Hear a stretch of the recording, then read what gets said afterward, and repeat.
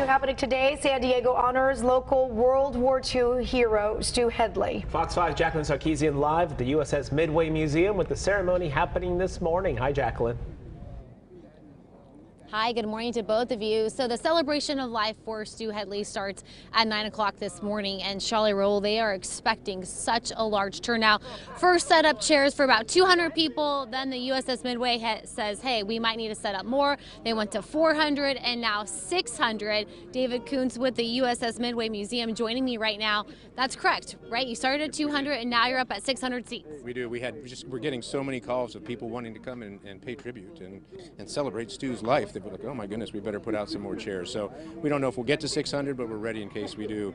And it's just so fitting for a man who wasn't just a Pearl Harbor survivor and a World War II hero, but he was also just an incredible community icon. And for the last 4 decades, wanted to make sure that everybody, and by his own count, thinks he spoke to probably close to 200,000 people.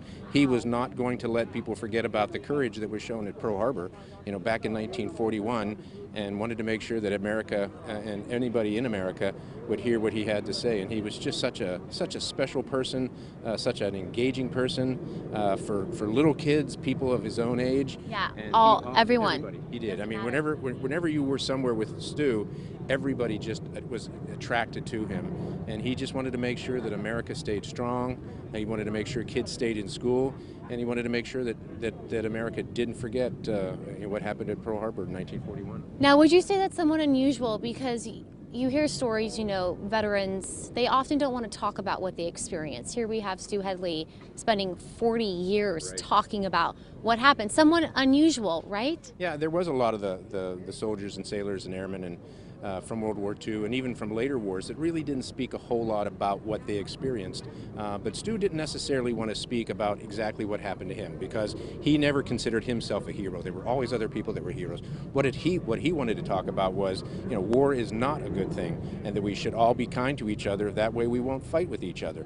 But he wanted to make sure that America stayed alert, and a good way for him to do that was to reflect upon what happened at Pearl Harbor on December 7th. Now, David, what can we expect with this celebration of life that is, you guys are setting up right now? What can people expect? Yeah, we really wanted to make this a special day for Stu because if there's anybody that deserved it, was him. So we're really fortunate. We have the mayor of San Diego is coming to speak. We have the Navy mayor, Rear Admiral Barnett will be here. We're going to have a 9-gun salute. So we're pulling out all the military honors that somebody like Stu is due, and we're going to finish it off with a missing man flyover to just that one final salute for Stu. Yes, and you guys will notice, I'm not sure if we can pan around or if anyone nearby you can see, but there's a lot of people in Hawaiian shirts, dresses, or just some type of Hawaiian print because Stu Headley, he was known, he always had something Hawaiian on. He did. He always wore his Hawaiian lei, and in fact, instead of having the traditional wreath laying ceremony, we're going to have a lei laying ceremony, and his daughter and her family will be doing that. So we're really trying to make sure that Stu didn't want people to forget those who fought and served and sacrificed at Pearl Harbor, and we don't want people to forget Stu.